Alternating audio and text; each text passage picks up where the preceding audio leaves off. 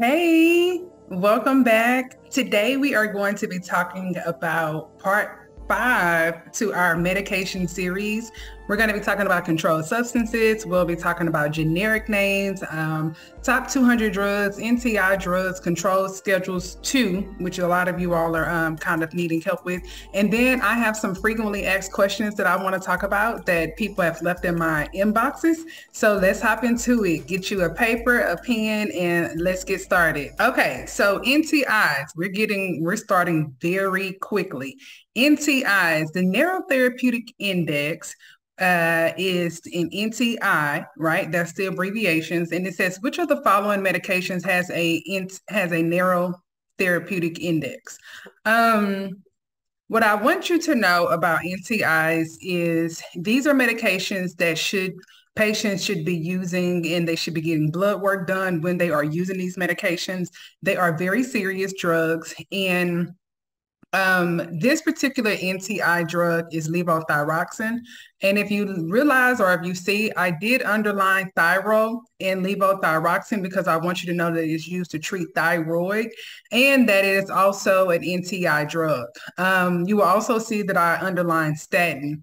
I didn't do that because this is an NCI drug. Statin is not an NCI drug. Statin is a high cholesterol drug, but I wanted you to see the word stem there. So there is a suffix statin, S-T-A-T-I-N, and that just lets you know that that word stem is always used for cholesterol. I just wanted to throw that in there just because it was a part of the answer choices. But the answer for this one is levothyroxine. And it says that which of the following medications has a narrow therapeutic index? That answer is levothyroxine. And one of the things that you should remember about levothyroxine is that it's best if it's taken on an empty stomach first thing in the morning, okay? Schedule 2, which of the following is an opioid? Now, Schedule 2 does not allow refills. No refills for Schedule 2 whatsoever, okay? There are no refills for Schedule 2 drugs. Write that down. In this particular Schedule 2, we are looking at letter C as our answer. Schedule 2 drugs are kept in the locked cabinet. Remember that, write that down. And there are no refills whatsoever, okay? If you have not subscribed to this channel, baby, what you waiting on, okay? You here every week. Why you ain't subscribed? Go ahead and hit that subscribe button and ring the bell for notifications, friend. Anticoagulants. So anticoagulants is anything that stops the coagulation of the blood, right? That means that it's stopping the blood from forming blood clots. Blood clots, we know, can be very harmful and detrimental. So typically people take anticoagulants, blood thinners to thin the blood. But this question says, which one of these anticoagulants interacts with oral hypoglycemic agents? Now, all of these are not anticoagulants, but it did say what drug interacts with a oral hypoglycemic agent. Oral hypoglycemic agent. So one of the things you want to remember, I did highlight hypo. Hypo means low and gly means sugar. So when we're thinking about gly, that's going to be diabetes. Okay. So now we have some hints here. Also, we've been underlining keywords. Okay. Throughout this entire series, we've been working on keywords and underlining these keywords, right? Because if you can underline keywords, you could possibly get the correct answer because you're going to be thinking like the author of the text.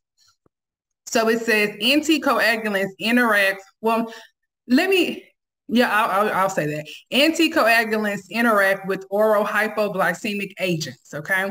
Now that we know that we're talking about a drug by mouth, which is oral, we're talking a drug that treats low sugar, right? What drug that treats low sugar is interacting with an anticoagulant? And so now we're going to look at warfarin. Our answer is letter D, warfarin. Warfarin interacts with hypoglycemic agents. Warfarin is a blood thinner and it's interacting with diabetes drugs, okay? Warfarin is the blood thinner and it interacts with diabetes drugs. okay? Oral hypoglycemic to be exact, okay? Let's go ahead and go to the next one. Make sure you are writing that down. Okay, here we are. This is a frequently asked question that I get all the time. Am I eligible for the PTCE exam? Okay, in order to be eligible for the PTCE exam, which is given by the PTCB, you need to have one of two things. You either need to have completed a PTCB recognized education training program, or you should have at least 500 hours of experience as a pharmacy technician. You need one or the other. Our 4-week review class starts a new class every first Monday of the month, and we are PTCB recognized, which is the first option. So if you are interested in becoming certified so you can take that board exam, give us a call, because what you don't have to do is go and work 500 hours in the pharmacy. I think that if you were working 500 hours in a pharmacy, that could possibly take 6 months, 7 to 8 months, even a year to get 500 hours, depending on how many hours you are working. But our course is 4 weeks only, okay? So if you are interested in getting that education technician training program completion, please give us a call. I have the number at the bottom of the screen, and that will satisfy that first option that will make you eligible to take the pharmacy technician certification exam. Some of you all are here, but you have not completed either of the options, and so you won't be qualified to take the test. I know someone who took the test, did not have either of the options completed, actually passed the test because she was watching my channel, but didn't have any of those education requirements completed. And so she had 30 days to, 60 days, excuse me, to complete a pharmacy technician program or to gain those 500 hours in order for the test to be valid. Because you remember when you get that, you may not have seen it, but there is a preliminary result that is printed out after you pass the test. And there is 60 days on there where it says this is preliminary, and it can be basically what they're doing during that time is they're checking out to make sure you've completed all of the necessary requirements to be certified through the PTCB. Okay, so if you have not gotten your ducks in a row, give us a call, 903-295-5933, and we can help you gain certification for the completion of the training class, along with becoming a certified technician through the PTCB. Okay. I'm dropping this here. I've had so many people ask me about this, and so I wanted to give you that information. Back to the content. Topical dosage form. Now, the topical dosage form here is going to be used to treat psoriasis. Psoriasis. That is a condition of the skin. And it says which of the medication is indicated for the treatment of psoriasis. The answer is C. If you guess C, you got that correct. Topical dosage form is always applied to the skin. So when you're typing this up in the pharmacy, you're going to say apply to skin, and then you will follow the directions that are listed by the doctor. Diabetes. Which of the following generic name for glucovance? Which of the following is the generic name for glucovance? If you notice, I underlined or highlighted generic, and then I also highlighted and underlined gluco, because gluco triggers my mind to know we're talking about sugar. We're talking about sugar here, right? And then if you notice, I took the liberty of going through all of the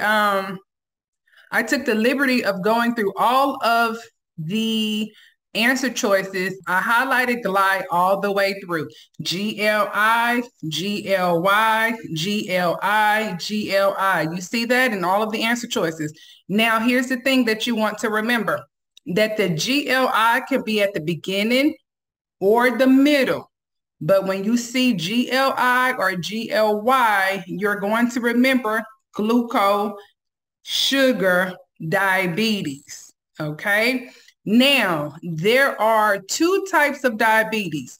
Type 1 diabetes treats, insulin treats type 1 diabetes, okay? Insulin treats type 1 diabetes. Diabetes type 2, pill form. Pill form, okay? That is the most common treatment for diabetes type 2. Diabetes type 1, most common treatment, insulin, okay? Because there are two types and you need to know these things. The correct answer here is letter B.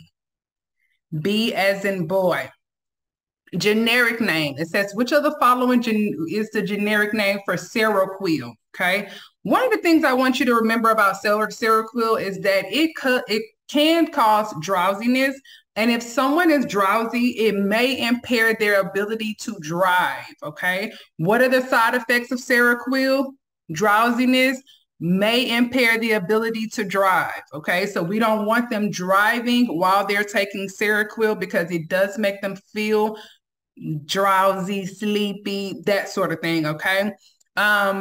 The correct answer is letter D. And I wanted to highlight the first few letters of it because when I look at letter D, that is the generic, and it makes me think about quiet. For whatever reason, I think about quiet. And whenever I'm sleepy, I'm quiet. Because, baby, I'm ready to ready to lay this head down, okay? And take a nap. And so whenever I think about this one, I can automatically assume or put together that this is Seroquel. It causes drowsiness. It may impair the ability to drive. And this drug goes along with it because when you're sleepy, you're drowsy, you're quiet because you're nodding off, right? So the correct answer here is letter D. The next one is talking about drug classification. Remember, medications is 40% of your exam. I had someone say, why are we just doing medications? Because it's 40% of your exam. Because it's 40% of your exam. And so if you're not familiar with drug classes and side effects and things of that nature, when you see that board exam, it could be very difficult for you to pass it. A lot of people think that they need to focus on math and drug laws. No, ma'am, no, sir. This is 40% of your test is medications. Medications, okay? So drug class, it says, which of the following drug class is indicated for depression? Depression. I want you to know that selective serotonin reuptake inhibitors, letter C, is used to treat depression, also known as SSRIs. And I gave you an example of an SSRI, which is Zoloft. Write that down. Zoloft and then SSRIs. You can also write out the entire name there. And then remember that that is a drug class. That is a drug class for depression. When we're talking about non-controlled drugs, I think in the past I've talked about all ADD and ADHD drugs are typically controlled substance too. This is the one time that there is a non-controlled drug that is used to treat ADHD. I believe this is the only drug that is non-controlled that treats ADHD.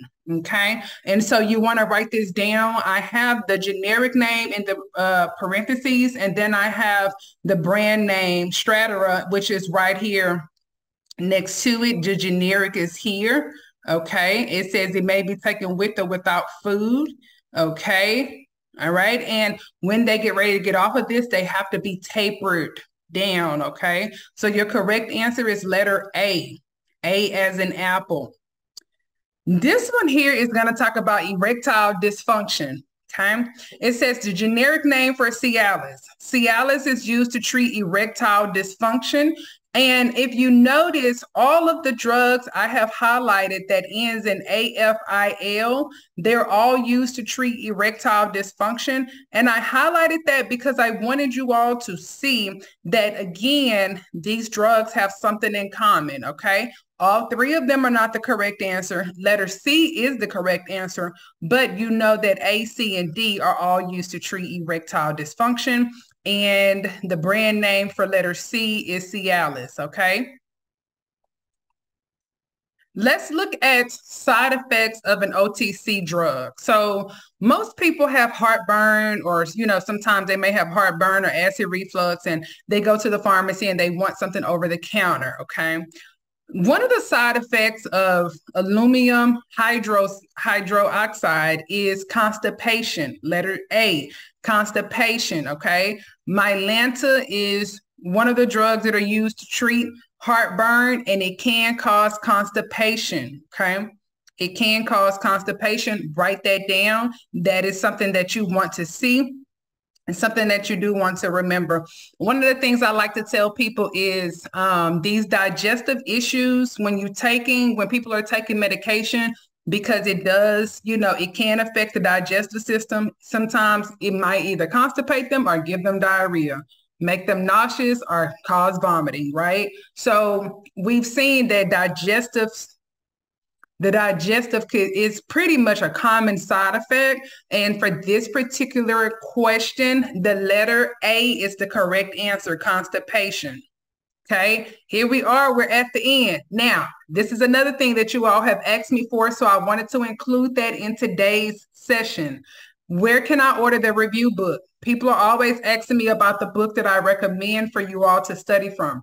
The name of the book is the Pharmacy Technician Pharmacy Technician Exam Review. I'm holding it here. And when you ask me where can you order it from, you can order it from my Amazon store. I'm going to drop the link in the video description. You go right there. The book is already listed. You click that link. It takes you right to the book. You add it to your cart. You pay for it. You're done for the day, okay? People are getting confused with what book to order. So I wanted to make it very simple and very easy for you all, so that way you can find this book, you can find the information as quickly as you need to, and you don't have to worry about, ordering the wrong book or anything like that. I will put the link in the video description. You can click it, order it, and we'll go from there. Okay, friend? Thank you so much for showing up for you today. I am so proud of the progress you've made and the work you put in. Please continue to trust in yourself, because if you don't, who will? If you don't make it work, who gonna do it for you? Nobody. Please don't sell yourself a dream, thinking that if you keep hoping and praying and asking that it's going to be done. No, you have to hope, pray, and ask and do the work, okay? 1 + 1 is 2, okay? It's not 1 + 1 is 5. 1 + 1 is 2, so you have to do your part, okay, friend? Keep showing up for yourself. Keep doing your very best. I will see you again next Sunday, same place, same time. Take care. Bye.